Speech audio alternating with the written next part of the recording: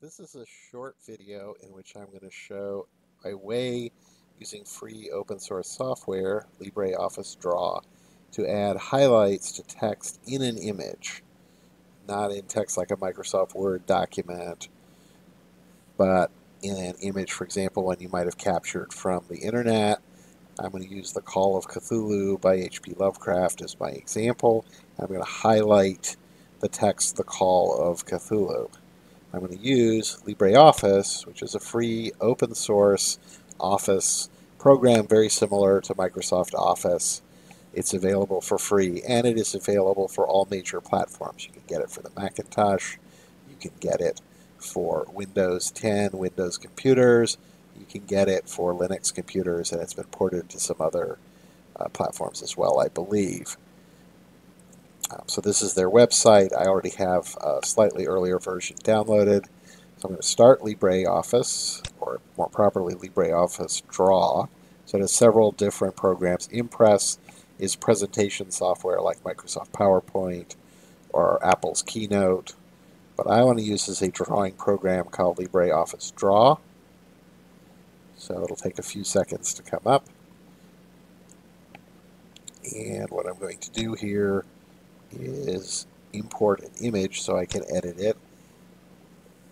And here we are. So I have a demonstration folder highlighting demo, and this is a screenshot of the story that I was showing briefly before.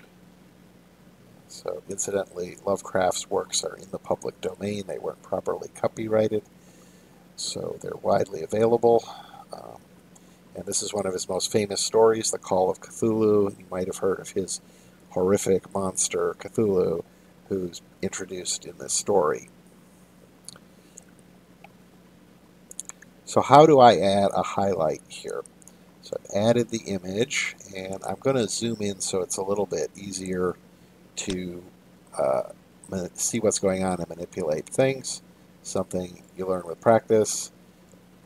So let's make it double the normal size so you can now see much more clearly what's going on. And we're going to adjust it. Okay, so the next step is we want to add a line. So I select the line tool here. These are the drawing tools. They can be hidden with this button here. Again, they do change this a bit from version to version. So just for clarity here, let's do About LibreOffice so we have a record of what version I was doing. So the About gives you LibreOffice, the document foundation, logos, etc. This is version 6.2.7.1 for the x86-64 bit, and it has a bunch of other information here, exactly identify which version. I think there's links to their website, etc. This is not their most recent. It's from a couple months ago, 2019. It is now late February, almost the end of February 2020. So it's a little bit, I wouldn't say out of date, but it's not the most recent release, I believe, of LibreOffice, but it's pretty close. So let's close that, and let's get back to the issue of how am I going to create and add a highlight. So remember, this is not printed text like a Microsoft Word document. This is actually an image, a screenshot from, in this case, the website with The Call of Cthulhu, and I want to highlight, for some reason, The Call of Cthulhu. So what I'm going to do is put in a line. Not do the right thing. There we go. Now it seems to have reverted back to the...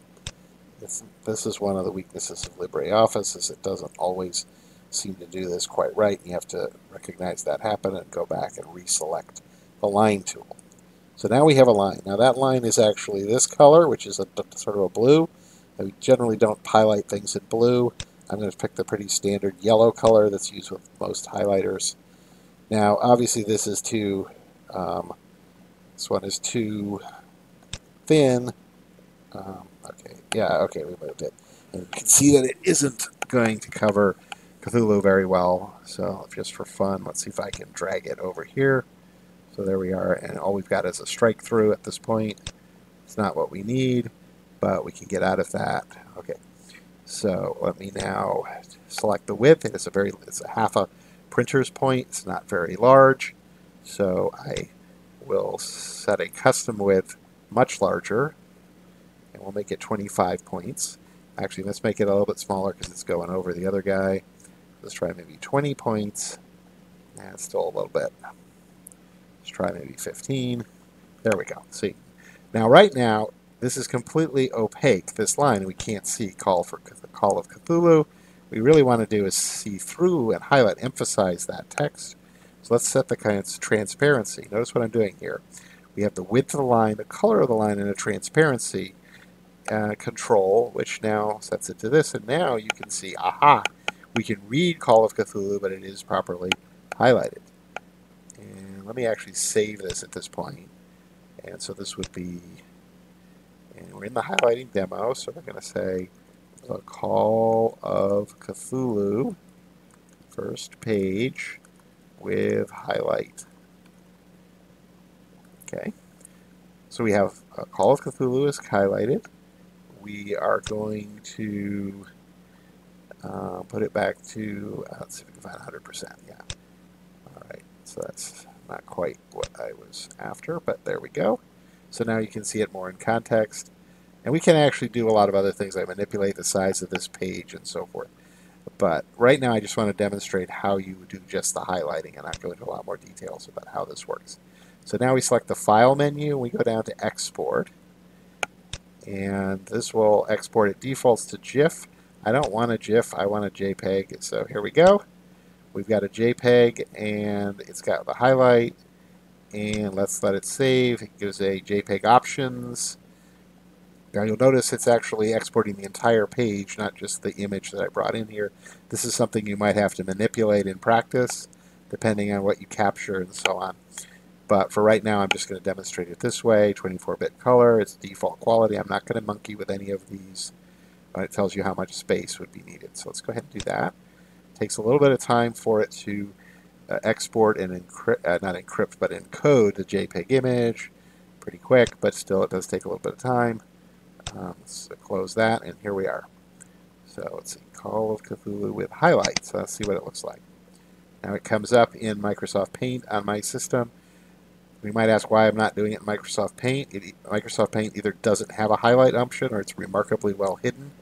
I look for it. I also found a number of other programs it's either not possible to do a highlight or it's very complicated. And LibreOffice Draw is relatively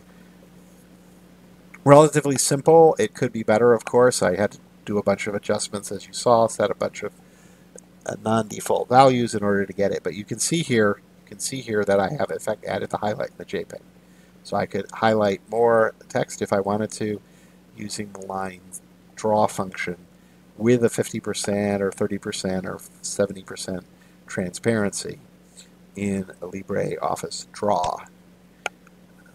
Right, so let's go back to LibreOffice Draw. It's this guy here, and there we are, and that's how it was done. And this is actually a separate element, so I could remove it, for example, or do other manipulations in the future. Now, basically what I would say is this is one way you can highlight text in an image, where it's actually in an image. It's not broken up into elements, you know, the way that a Microsoft Word document or similar kinds of things. LibreOffice actually has a Word program. It's called LibreOffice Writer. It's very similar to Microsoft Word, but I'm using the drawing program, the image editor, and image manipulation program.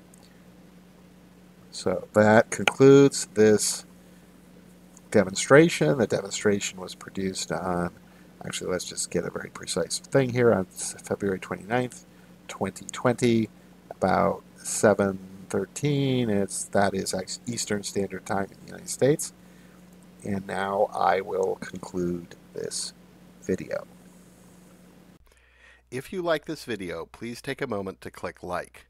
Please click subscribe and the notification bell if you would like to receive more content from us. We welcome constructive feedback and comments. Mathematical software is developing products and services to automate data analysis, reducing the risks of costly errors and improving results. If you want to support our work, you can subscribe on our Patreon page. This is the URL for our Patreon page. Scan the QR code in the lower right corner with your smartphone to get the Patreon link. Our Patreon link is also in the show notes below.